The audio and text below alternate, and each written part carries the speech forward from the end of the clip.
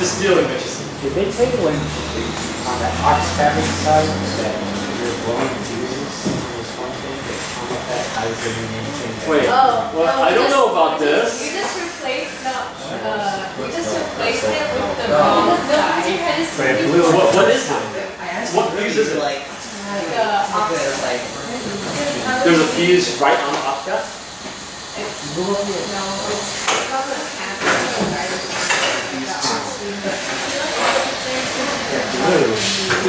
Is it the black? Yeah. Isn't that the unit fuse? I think there is that. But you're saying it's the ox fuse. Okay. Then we replaced it with a smaller one. Which so then that blew one again. blew again. Right. And then that's But anyways, I don't know if this ties in or a little fuse again. Well, but so remember that a fuse will blow at whatever current, right? And if you have a particular current demand or your devices, and it's higher than your fuse rating, the fuse will blow all the time, because that's why you don't size it. You have to size the fuse a certain way. I forgot to put that in the presentation about fuse sizing, but I trust some of you guys know about how we size a fuse, right? Well, it's on the quiz. How do you size a fuse based on expected current draw, right? I was gonna say with a ruler. So, how much current does the fuse, because we say, if I recall the rules, it keeps fluctuating back. Your fuse has to be sized at 150%, no more than 150% of your expected current draw, right? Is that the number? It's either 200 or 150%, whatever it is.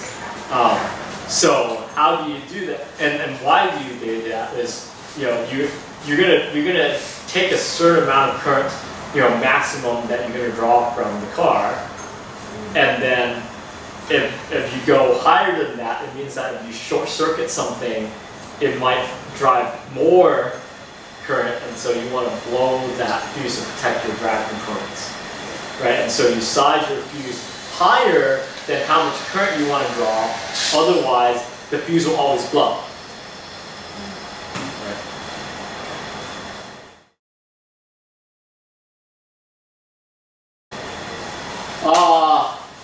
Instrumentation. We already do this sort of thing, but the voltmeter, obviously, you're measuring the voltage across the different points, right? So if you're trying to find out, in a battery and some load, how much voltage is across that load, you have to do it in a parallel circuit. On one side to the other side, you read the voltage, right? If you're trying to measure current, then obviously, based on what we know in terms of a circuit, you've got to put an ammeter in series with the circuit, right? Because you don't want to be branching off the hoses to different locations, one for the ammeter and one for your load. You have to put it in line with the load. And so the ammeters are put in line with your load. In our system, we use something called a shunt. A shunt is basically a high precision resistor.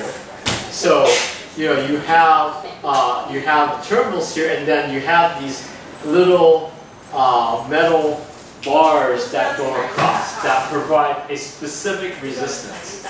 And because V equals IR, you can convert your current to resistance, right? So most of these shunts, they are marked this way. They go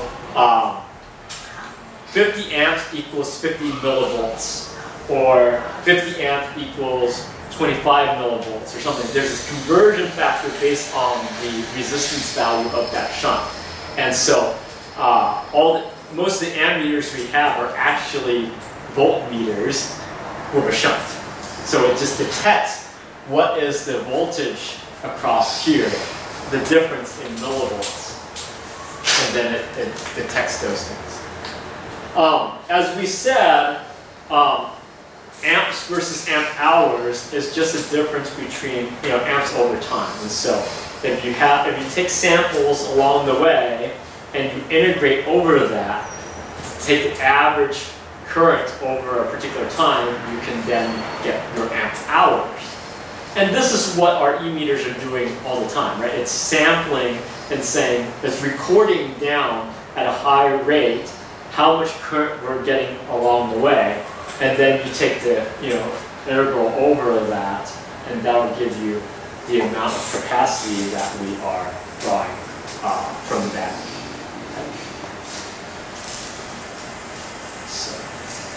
Okay, from here on, I'm going to talk about the theory behind some of the solar car components, and I'll try to go through this quickly. But solar cells, how they work is it's a sandwich of two different types of typically silicon. One is called a p-doped silicon, and one is called an n-doped silicon. All you need to know is that because they're doped differently and then there's a barrier in between them, essentially they serve as a battery, right? You've got a positive end and a negative end. And then as the sun hits typically the negative end, it will excite electrons to go from the negative side, hopping over the barrier that's there, the depletion layer, into the positive side. And then because the electrons naturally want to go back to the negative side, then it takes the wires that we connected to the solar cell and brings it back to the negative. And that's what causes a circuit. Okay? So that's a solar cell generates energy by forcing those electrons to go over that depletion layer. Okay? As I said, typically they're silicon, but the higher efficiency cells use things like gallium arsenide. And so we, in our race, essentially are restricted to, well, the class of division is restricted to terrestrial grade, otherwise known as the standard silicon. And then the advanced division can use whatever we want. Okay, this is a chart of solar cell efficiencies. This is just more of a fun thing to note. Way back when I started in 1997, solar cells were about 12% efficient or so. Nowadays, and unfortunately, I'll send this out because it looks better on the monitor than on the wall. But nowadays, on here it will say something like sun power, and this reads 25%. So what this chart is saying is the most efficient silicon grade, crystalline silicon grade cells are currently at 25%. And you can see that the more fancy things get up to like 40% efficient. Yeah, it is pretty great. And then the red stuff is just all the emerging stuff about the flexible and all different things. Like one module would already hit the Yeah.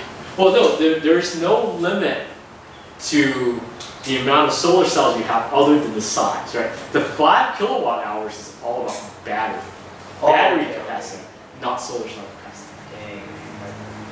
Okay. One of the key things you need to understand about a solar cell is that it doesn't provide constant power. Okay, we have a rating, right? We say that each panel is 100 watts. That's a hand waving type of thing. Okay, the solar cell operates at varying voltage levels, and at different voltage levels, they provide different currents. It's called an IV curve. Okay? If you look at this chart for an A300 sun power cell, at lower voltages, you get this nice straight line that's like 5.8 or so amps. Okay? So that's what we call the ISC, the current at short circuit. You get that level. Of course, at the higher voltage, at the maximum voltage at 0.65 or so, you get 0 amps. And so that's the voltage at open circuit. Okay? At some point in between there, because the power is the multiplication of the current and voltage, at some point, noted by these dotted lines, is a point in which the product of the current and voltage is the maximum level. Okay?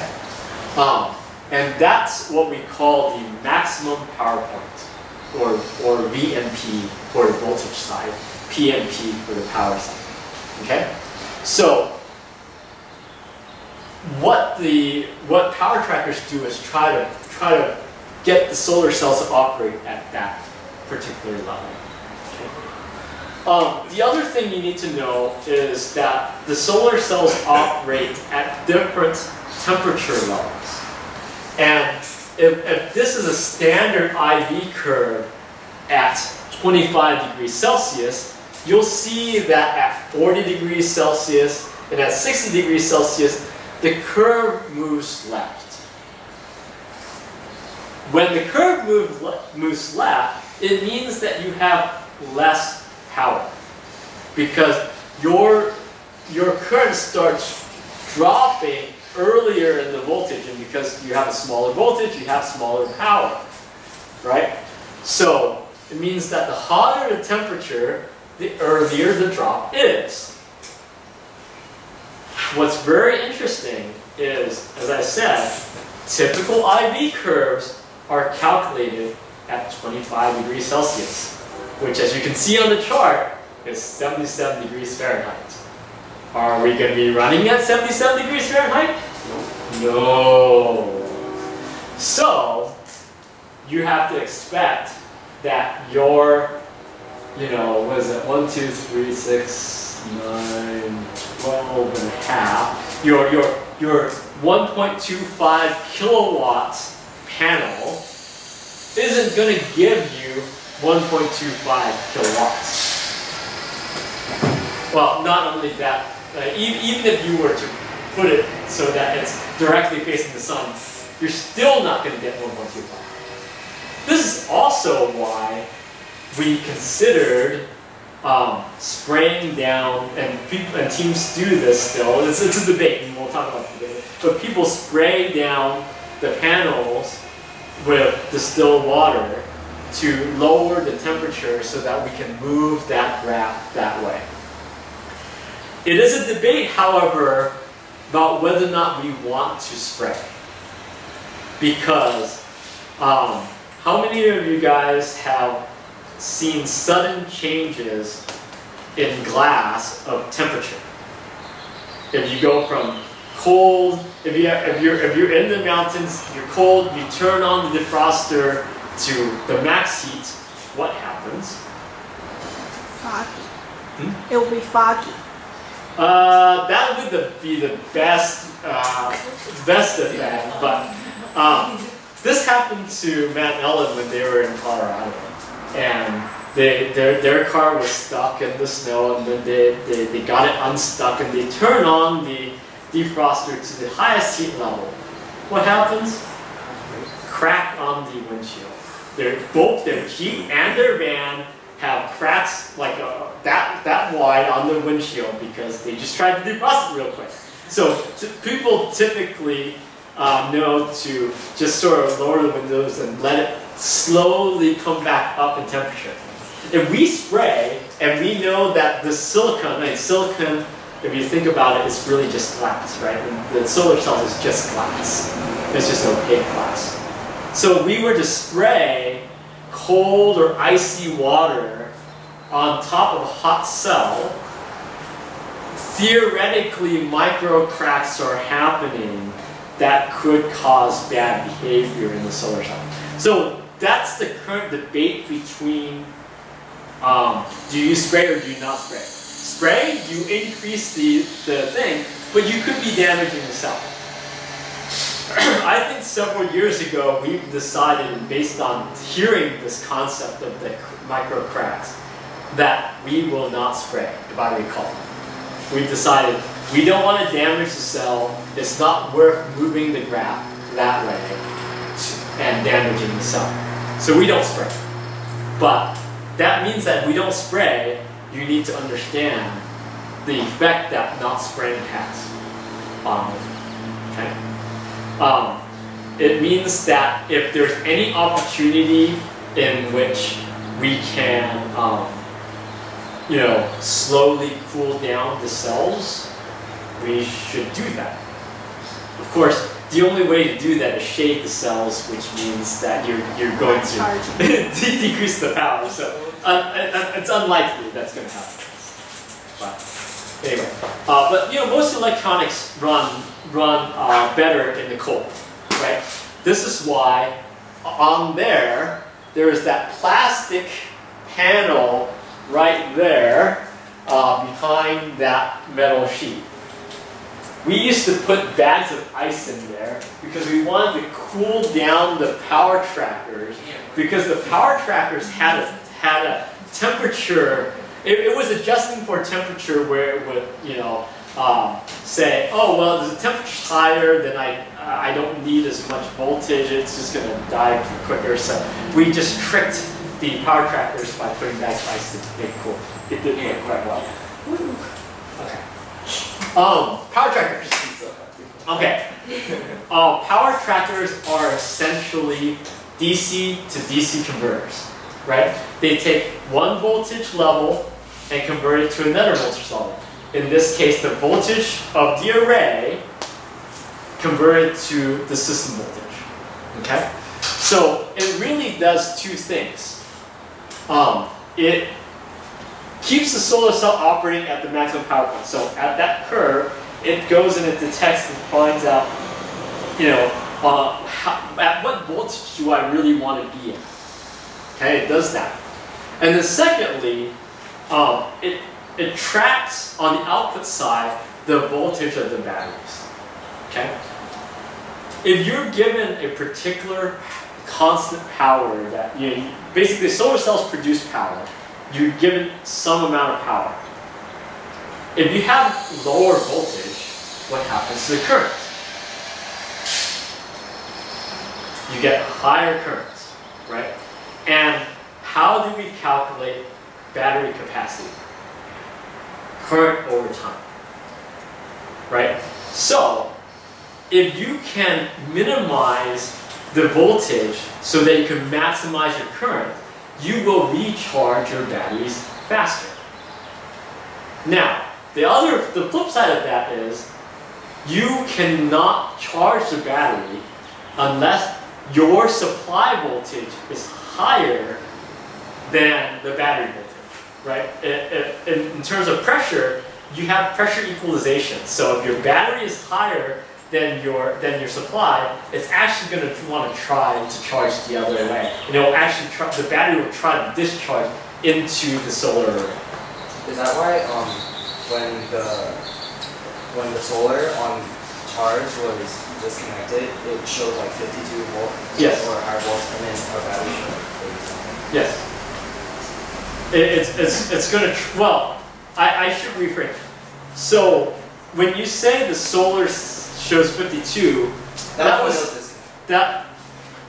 when it was, oh yeah, in part, but not really, because that's just the DC conversion with the power tracker. However, you do need to note that if the motor or batteries were disconnected, you will have a higher output voltage from the power trackers than you would if the batteries were connected. This is because there is no load for which the current will flow. And so the open circuit voltage will be higher because there's nothing Trying to pull. If I have a hose, I'm flowing, the current is flowing, the pressure of the water decreases slightly, right? Just because it flows, it lets out. And so if you have no current flowing, your voltage stays at a higher level. Once you attach your resistance load to it, then your voltage goes slightly down. Okay. So buck versus boost, just a terminology thing. Power trackers that are buck means that you take a higher solar array voltage and you decrease it down to your system voltage.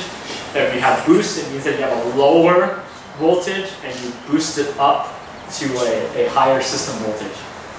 We, in our power trackers, there in the car, use what? Huh? How many people say boost? Raise your hand. And how many people say buck?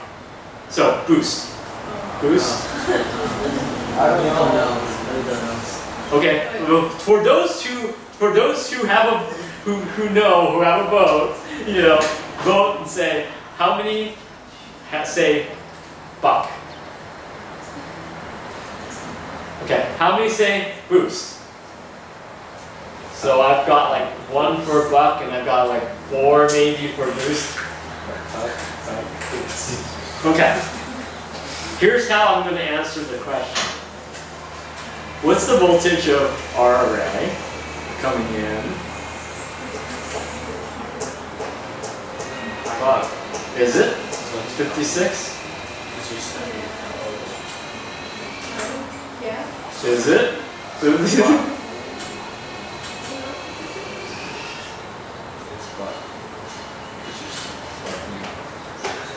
The array provides somewhere around, I think, upper 30s the per panel, right? Because if you think about it, okay, there are 36 cells on a panel. We wired 2 panels together. That's 72 cells. In series, half a volt per cell is 36 volts. Our system voltage is 48. So you have to convert your 36 and boost it up to 48. But then how come where are you reading that 56 volts from? Which side of the power track? The output side. Right? If you took, you know, we sort of collect all the power trackers into some bus bar, right? Those red and black connectors. If you read them from there, that's the output of the power trackers. If you read the little pins in between on the power tracker itself, you'll read the inputs. Yeah, that's why it shows like 30, 35. Exactly. And then that half one shows like. So it's converting the 36 into 48. Yeah. Okay, or 54, right? Because, like we said, in order to, when you're charging the car, your batteries, you know, if you're up at 3.5 volts, 3.6 volts times 15, you're closer to like 53, 54 volts. If you're at 3.2 times 15, you're at 48. So that's why you read to get to something else. Okay, good. That's important to understand what that. Okay, motor controller. So we say that the motors have to run at a particular voltage level because that's what it expects. And it actually runs most efficiently at that voltage level. Okay? And so what a motor controller does is it wants to try to provide that voltage to the car all the time. Yes, you could theoretically vary your current, but because your current, if you have this constant resistance, right? And if you vary the current, you might vary the voltage, okay? And then it would be less efficient. Ohm's law is great. So what the motor controller does is it does something called pulse width modulation. It's basically if I went and I held a switch and I just kept going up, down, up, down, up, down, up, down, and I and I vary the amount of time it's on and the amount of time that it's off. If I spend less time, in the on position and off position, then it will drive slower. And if I spend more time in the on position than off position, then it will drive faster. And that's what this pulse width modulation is. And if you split the period across, let's say 4, and you spend 1 up at the top and 3 down the bottom, it means that you're driving at 25% of the power. That max power, 50%, 75%. And so the motor controller, that's why the motor controllers are that way, and there's a circuit in there and big capacitors and things like that, is that when you adjust the throttle, it's telling you what percentage of the time, how much time do I want to spend on. The pulse width is longer or shorter based on your adjustment. Okay? Now motors. There are 3 types of motors that you might hear: brushless, and hub motors. Okay? A brushed motor, the idea is that you have brushes that are here, and you energize your magnet such that it keeps flipping back and forth the poles, and so it then causes these brushes to continue to rotate as you keep flipping those things. Okay. So obviously there's some resistance that happens, even though it's magnetic. There's going to be some resistance that happens as you rotate around. So brush motors have less efficiency. A brushless motor, instead of trying to flip the magnet itself, it energizes the coils instead, and it does it in a axial configuration. There are 3 of them, and as you go along, the magnet stays there. You just energize, and you go, and you just keep going in a circle like that. There's less resistance when that happens because this thing doesn't need to rotate. The thing connected to the magnet rotates. Okay? So there's, this is just firmly attached. So it's less resistance. This type of thing, this configuration is also called 3-phase, because phase 1, phase 2, phase 3, or a permanent magnet AC motor, and that's because these things are in the sine wave, and so it's AC in terms of alternating current. Brushless doesn't have regenerative braking. Regenerative braking has nothing to do with these concepts. Okay, the brushless idea is just this thing. They can support. You can support regenerative braking either way.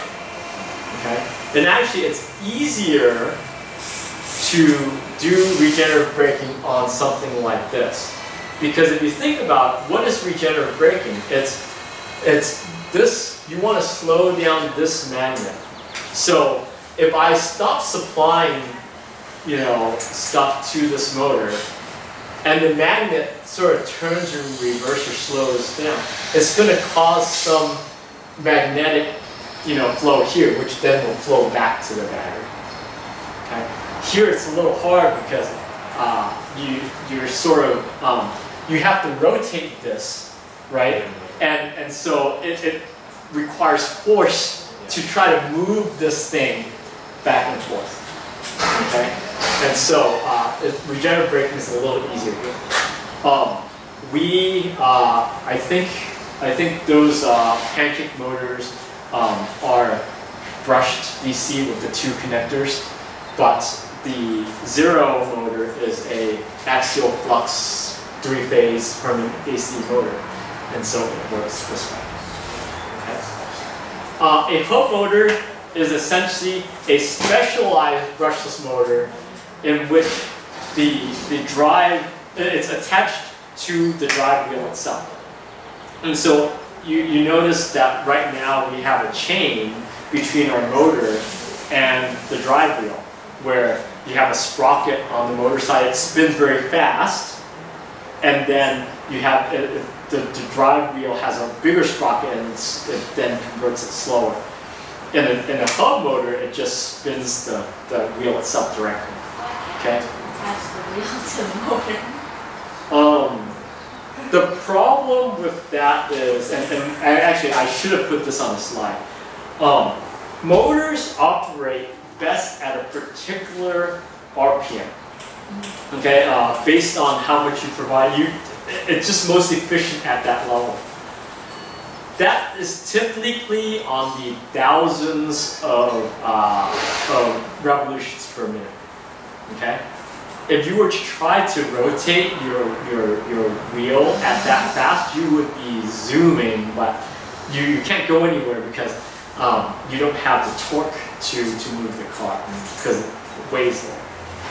What hub motors do is it does an internal conversion so that it can increase your torque, and they call that air gapping. And so by adjusting where the magnets are in and out, then it can adjust. You know, if your magnets are closer together, it will want to spin faster. Whereas if you move the magnets out, there will be less force; it will be spinning slower. So that's what hub motors do. However, so there's no loss, right, on the hub motor in terms of the chain and stuff. There's no conversion loss. However, you have to rotate a heavier thing on your wheel, right? If you were to install weights on the wheel, it will take more force to try to spin that wheel, right? You've now attached a heavy motor onto that thing and say, go! It will take more energy, but it will be more efficient. So it's a balance, and you have to see, well, can I get better efficiency, less loss by driving it through a belt or a chain than I can in the wheel. So we are postulating that maybe we can compete against hub motors just by our permanent manual AC motor on a belt drive. We'll see. We should attach that hub motor to not designed that way, but okay. I'm almost done. I have this is 17 to 20 slides. Anyway, schematics versus wire diagrams. I always say we don't have a schematic. We have a wiring diagram. The difference between that is a schematic tells you logically how things are connected. It should be simple. You could look at it and say, oh yes, I understand why this is connected to that.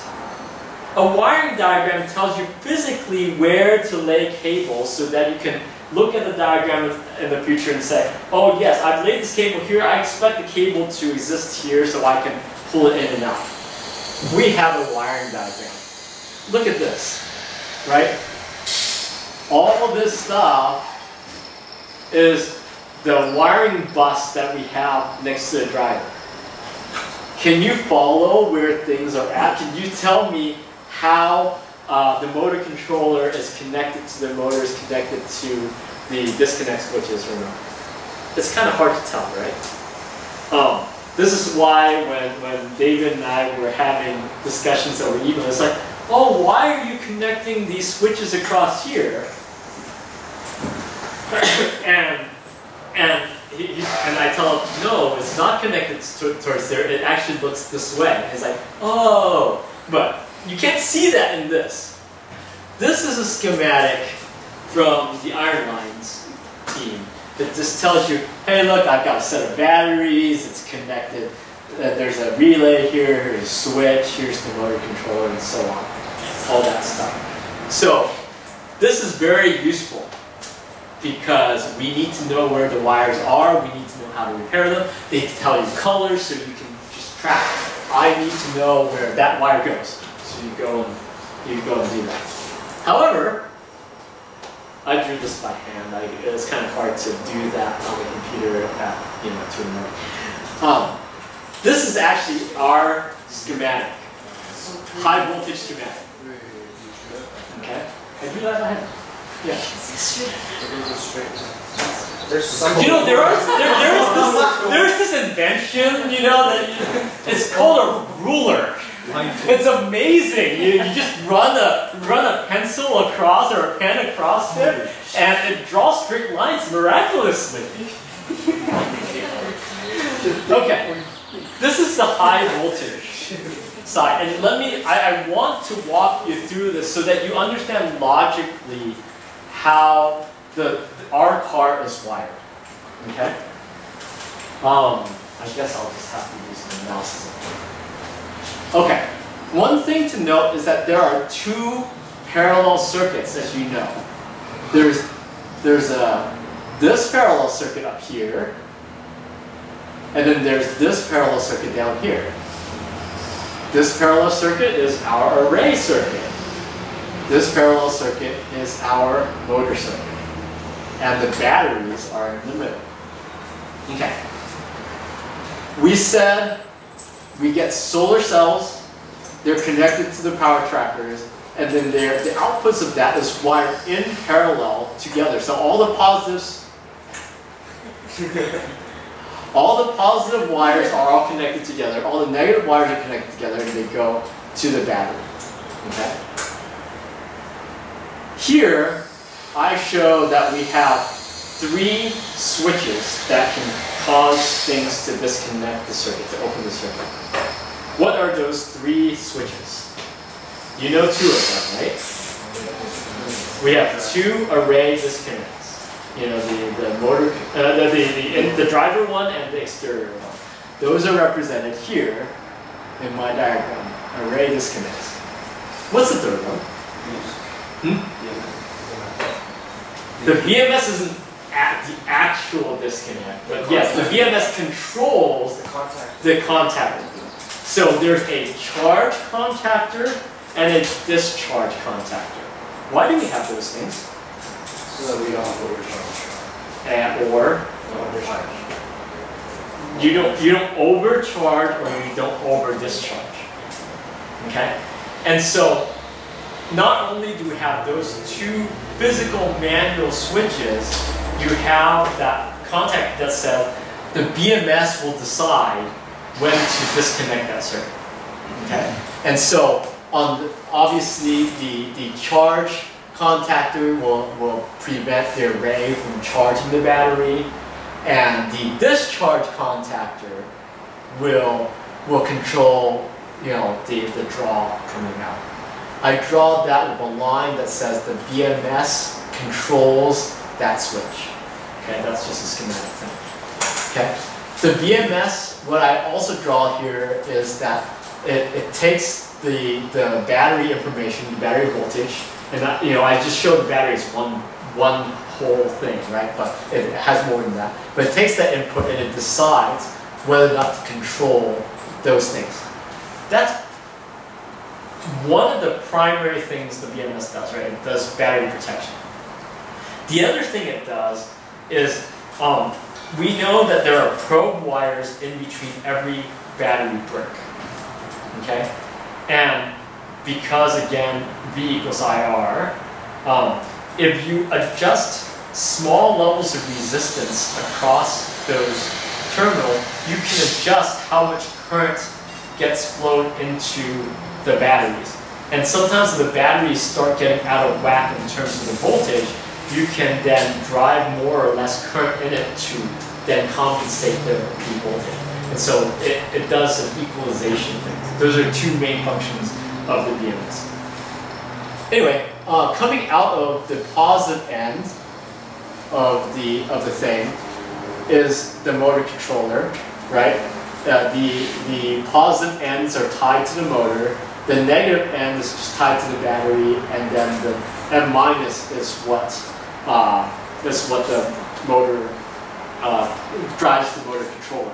And so basically, if you see the pulse width modulation, the positive end will be always up, and then the negative end, depending on you want it on or off, it will be at 0 or it will be at the battery voltage.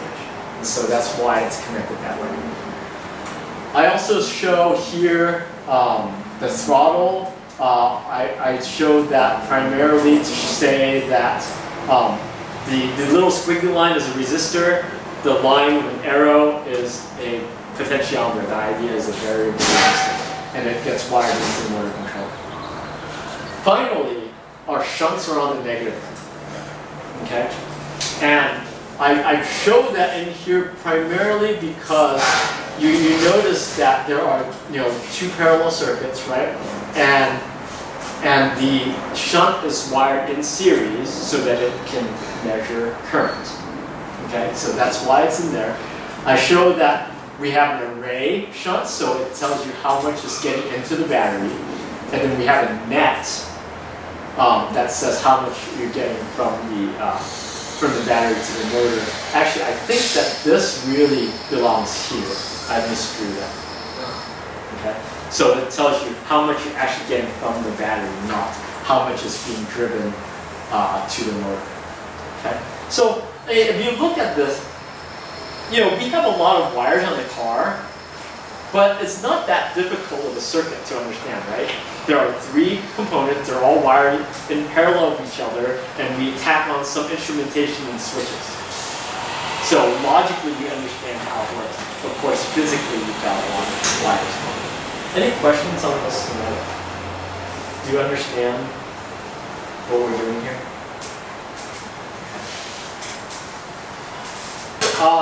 Quick thing on electrical safety. We talk about short circuits. The thing is this.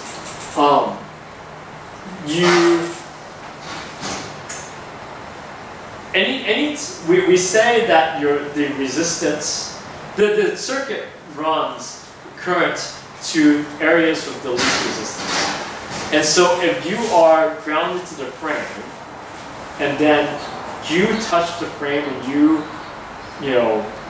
work on the car, you could cause a short circuit, and you might be at a lower resistance than what's in the car. And so the electricity will just go through you.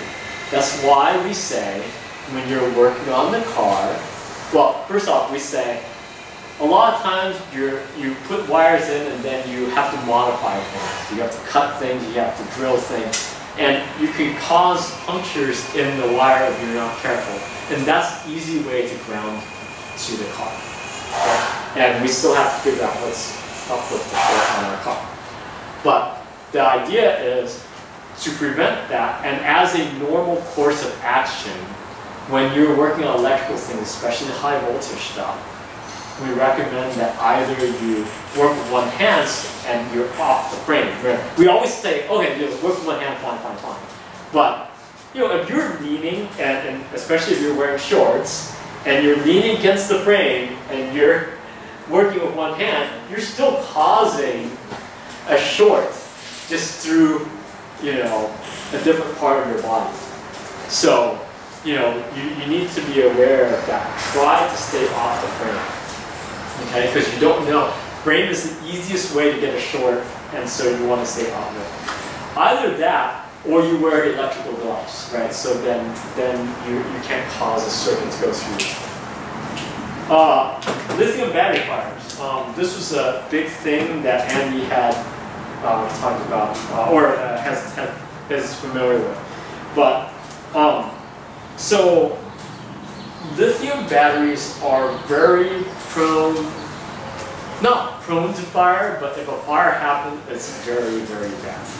Because when a lithium battery gets on fire, it releases a poisonous gas. Okay? Which means that if you see a spark in the battery thing, or if anything like that happens, the best thing to do is to escape quickly and go upwind. Okay? That's important, upwind. Don't go downwind, because then the gas will just chase you. If we happen to have a Class D fire extinguisher, which is the yellow canister, which we don't have here, then you could try to fight the fire, because a Class D fire extinguisher uses a particular chemistry that can put out lithium fires. That's what Class D fire extinguishers are. Most fire extinguishers are Class ABC, which is just like different types of things. They're red canisters. That's going to do nothing with lithium fires. So typically what we say is, if you don't got one of those, go upwind, go away from the car as fast as possible, and then call fire department. They know how to handle it. So we put in precautions. You know, we have a battery box that will vent out and it has protection so that, you know, if you're working on it, you know, you're not, sparks can't get in there and so on. We're fairly well protected from that, but it's just a heads up if that happens. My final slide, troubleshooting. Okay, most of the time with electrical stuff, you're chasing down shorts and opens. Okay? Right now, we're chasing down shorts. If you look, what does a short mean? It means that you have some sort of load, right, and some sort of battery, but somehow you sort of bypass that. And the way you bypass that is you can say, oh, well, this is connected to the frame, and that somehow is connected to the frame. So essentially that makes a connection here because the frame is conductive, right?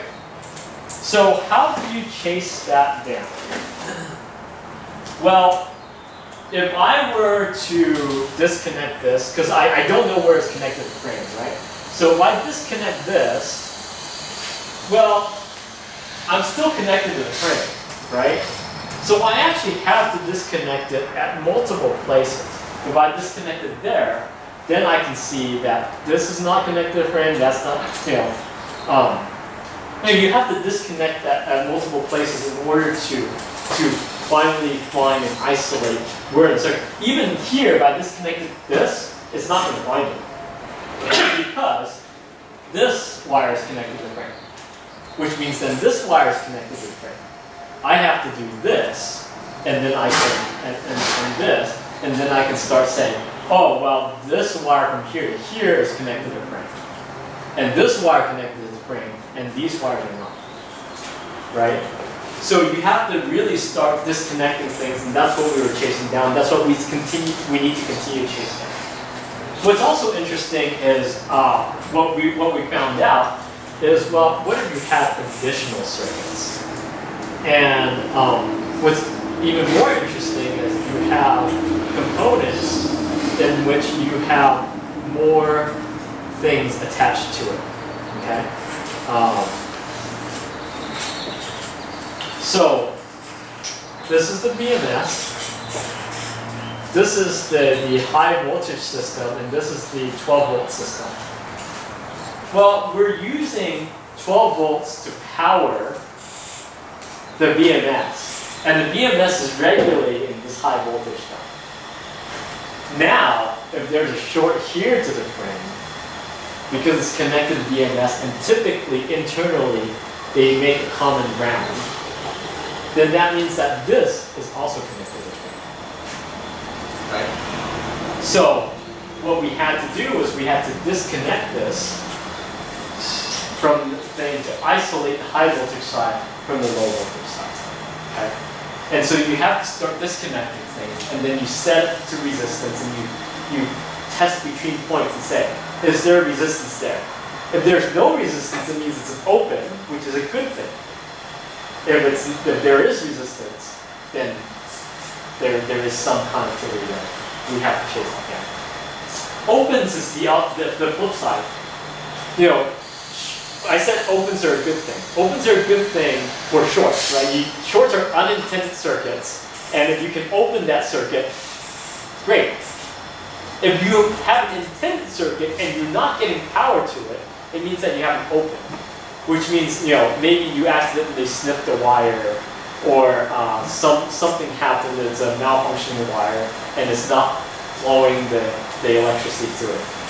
And so the way to do that is you just start looking for connectivity between the 2 points and say, you know, where is the break, and then you replace the wire. Okay? So, you know, when you deal with electrical problem and why things aren't powered, or why we have some loss. It's really shorts and opens, and this is how we chase them. Questions? Yes. Is it low resistance not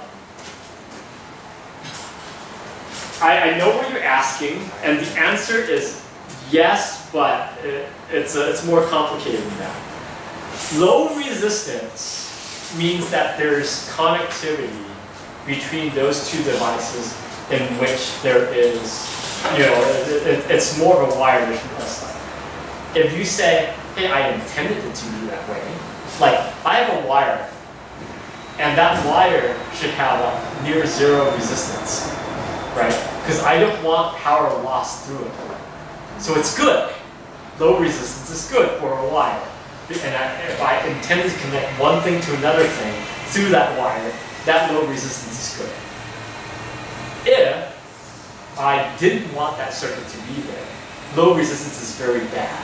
Because it's saying that my electricity is going to flow through that unintended circuit over all the high resistance parts. Right? So that's really the difference between low resistance and high resistance. Right? Other questions? Yes? What's the part of the short resistance? Well, so typically a short, especially when we say short frame, it means that there is some component that's grounded to that frame. In general, typically it would be, hey, the insulation rubbed off and there's some conduction to the frame, or maybe there's something wrong with that component that, let's say it's a motor controller where the frame is metal, right? The housing is metal and it's attached to the frame, and then there's some leakage from your terminals to that, to the structure. Then you just replace those things. That's basically what it is. When you isolate it down to the culprit, whether it be a wire component, you just replace that thing. Or you may have to remount, right? So, for example, if you isolated it to a terminal strip, maybe the screws are touching a wire, and then you use that screw to mount to the car.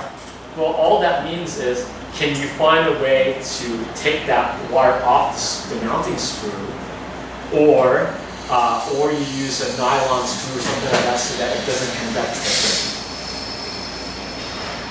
One thing to know, and I think most of you guys know this, if there is voltage from the car to the frame, the race will not allow you to run. Okay, so we need to find that. That's critical. Okay. Other questions? I hope this gives you a bit of understanding about how our electrical systems work. Obviously, there's less application in there than if I were to have you work on the test thing, but at least you understand how things are wired and what all the concepts about power and current and voltage and stuff are. If you guys think of any questions along the way, feel free to let me know. That's all I got. Longer than I expected, sorry. It's like 2 hours. 2 hours presentation so long. All right, so